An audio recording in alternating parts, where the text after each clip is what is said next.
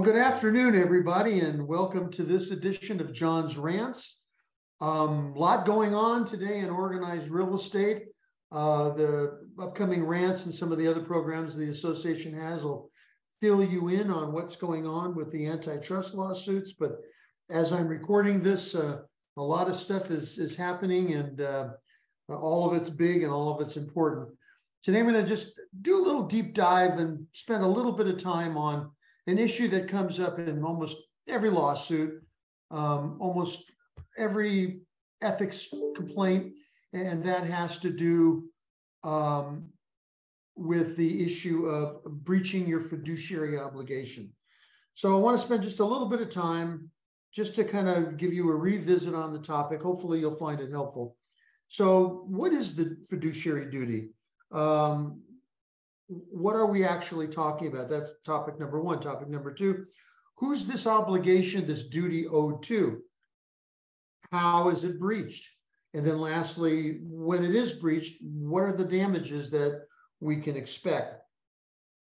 There's a jury instruction, and it's pretty complicated, but the thrust of it is that as a real estate broker, you have a duty to investigate certain things. You have a duty to provide the client with all the material information, not just facts that you uncover, but any information about the property or the transaction. You have a duty to either verify information, or in the alternative, you have a fiduciary obligation to tell your client when information that's being passed on has not been verified by you, which is typical. A lot of times you're going to get information from a homeowners association, from a vendor, from a next door neighbor, from all kinds of sources. And you're going to tell your client what you discovered, what people told you, and all of that. And you're going to then tell them, you know, I don't have any way of verifying this information, or I'm not qualified to verify this information.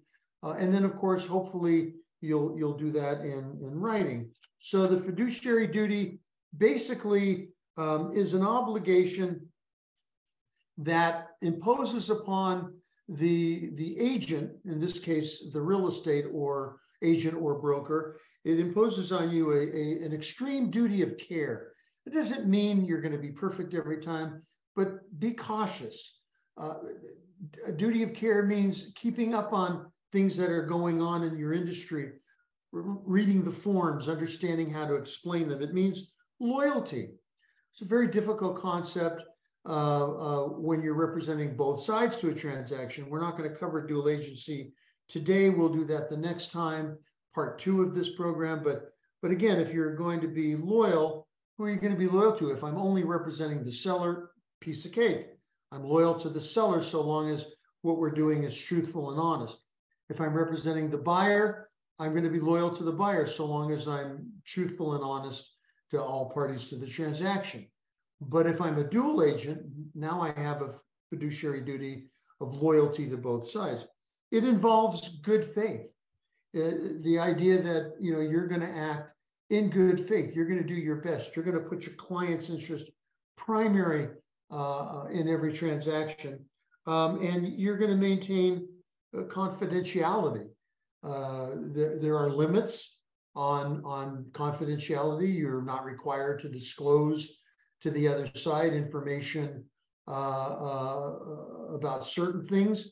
But again, you are required to pass on all material information. So you're going to have to judge when something is confidential, usually revolving around your client's financial position, what they're willing to take, what they're willing to pay, what the motivation for buying or selling is. Those are the kinds of things you can keep confidence. And that duty of confidentiality is in perpetuity.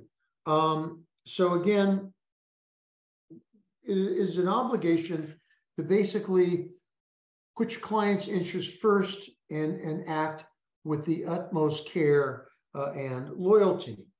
There are jury instructions that talk about this. They are very clear and concise and essentially come down to a couple of factors. Number one, what are the facts of that particular transaction? Every transaction is going to be a little bit different. So what are the facts that are important in this transaction? How are you going to dig them out? How are you going to represent your client properly? What's your client's deal? Are they experienced? Are they sophisticated? Are they first-time home buyers? Are they somewhat undereducated? Are they knowledgeable? Are they culturally restricted in some way? Or do they have language issues? So, what's the knowledge and experience of your client? What kinds of questions is your client asking? They make sure that you document those questions and answer them as truthfully as you can. Sometimes the best answer for a client in a fiduciary situation is, I don't know. Let's go find out, or let's talk to an expert and let's see if we can find out the answer to your question. But it's important you listen to those questions because that's a critical issue. What kind of property are we talking about? Is it unusual property near a floodplain, a fire zone? Is it a property that is part of a tract? Is it a property that has multiple uses and is zoned for different uses? What's the nature of the property? And then are the terms of the sale complicated? Is it all cash? Is there financing involved? What's the terms of the financing going to be? What are the pitfalls? What are the other issues in terms of timing? What are the terms relative to, is somebody going to be making repairs or paying some brokerage fees on behalf of the buyer, or some closing costs? What are the terms of the sale, and how does that impact you and your obligations to the client? Again, you're always acting in accordance with the code of ethics, which means you put your client's interest first. You don't accept information, again, without verifying it or passing it along and making it crystal clear, probably in writing, that you have not verified the information. The fiduciary duty has with it a responsibility to do some form of investigation, maybe to the point where you then tell your client, you know what, we need to get a specific type of an expert in. Could be a surveyor, could be a lawyer, could be a tax person, whatever it is. But again, it's a duty to investigate and advise. When you fail to make these kinds of disclosures, it's going to lead to lawsuits. A lot of times, a good friend of mine who's a plaintiff's lawyer made the comment that he treats these matters the way he would treat a parent to a child. The parent takes care of the child. The parent makes sure that the child is well taken care of and has what it needs in order to move forward and all of that. So again, there's a lot going on in terms of what the duty is, okay? And we have lots of resources. It's generally a matter of law. So you take it, it's kind of like a jambalaya. You take the law that says you have an obligation of care, of loyalty, of confidentiality, of competence, and all that. And then you take the facts. Is the buyer a first-time home buyer? Is the property complicated? Are the terms complicated? You mesh them all together, and there is your obligation. That is your fiduciary duty. Well, how do you breach it? Again, a lot depends upon who you're representing. Are you the listing broker? And if so, who is the duty owed to? Is it owed to the owner, to an entity?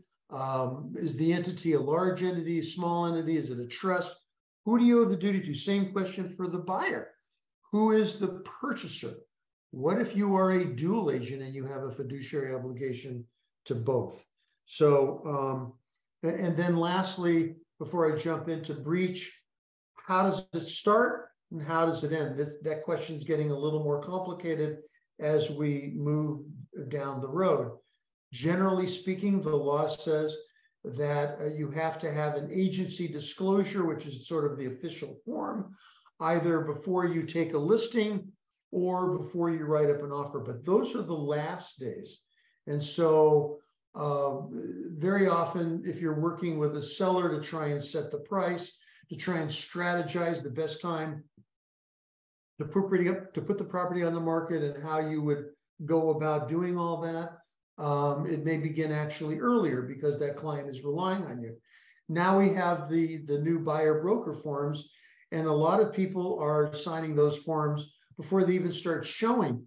Now, when you do that, of course, you're providing an agency disclosure. So there's a solid argument that the fiduciary duty starts well before you ever write up an offer for that client. You are already acting in a principal agency relationship.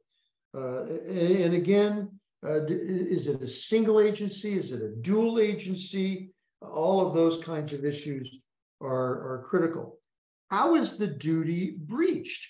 Well, take a look at the jury instruction. Take a look at what we've already talked about. Falling below the sort of mythical standard of care, right? There's going to be an expert, if there's a lawsuit, who's going to testify that in your jurisdiction, the standard of care is such and so. If it's the plaintiff's lawyer, they're going to testify you fell below the standard of care. You didn't meet that minimum level of competency, that minimum level of service. If it is the defendant's expert, they're probably going to testify that you did or you were prevented from doing so for various factors. So it's a question of fact. It's also a question of law. Expert opinions are going to be provided each way. And the real question is going to be, did your conduct meet the standards of competency expected of a real estate professional handling either residential or commercial real estate? And then lastly, was it a substantial cause of the harm that the plaintiff, either the buyer, who is the primary plaintiff in these cases, or the seller, is your conduct a substantial cause of that harm?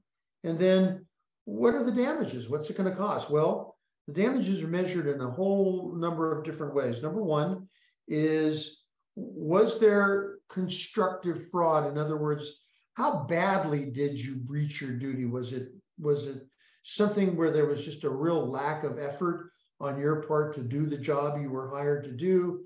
Is it something that falls sort of in the oh my gosh, I didn't realize I made that error, or I omitted to do something I knew I should have done?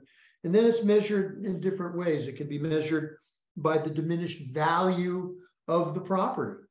You know, the fact that you should have known or indicated something, and because you didn't know, you didn't properly investigate, you didn't properly disclose, the property isn't worth what your client paid for it because of your shortcoming.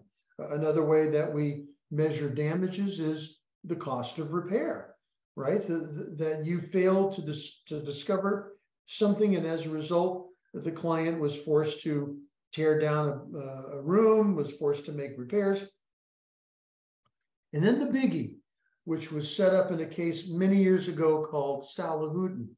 And in that case, the court held that if there was a breach of the fiduciary duty and it was substantial or significant, the measure of damages would be the expected constructive benefit of the bargain. So let me give you an example in Salahuddin. Mr. and Mrs. Salahuddin had come from another country, and the country that they came from, they were not allowed to own real estate. So owning a piece of property that they could then provide to their heirs, two children, was very, very significant to them. So they wanted a property that at some point could be subdivided between the two children. And in the particular jurisdiction up north, a town called Hollister, I believe, the requirements at that particular point for this particular property were that it'd be a minimum of 1 acre. And of course, the Salahuddins were only looking for property that was a minimum of 1 acre, because they had to have at least that much to be able to subdivide. Well, the realtor found a piece of property, according to him, based on information he had not verified from another source, the property was over an acre. And as a result, the property was in a position to be subdivided at some point. They went out and looked at the property, and the property had fencing, and based on a view of the property, and again, this particular agent was very experienced, looked at the property and said, well, yeah, there's no question that this property is more than 1 acre. Well, that fence was encroaching. And in fact, the property, as it turned out at some juncture down the line, turned out to be only 0.85 acres. Now, most of us understand that if you can take a piece of property and subdivide it, the individual portions are going to be that more valuable than if you cannot subdivide and the property has a certain value. So let's make believe that this property had a value undivided of $200,000, but if you could subdivide it and sell each piece separately, it would be worth $140,000.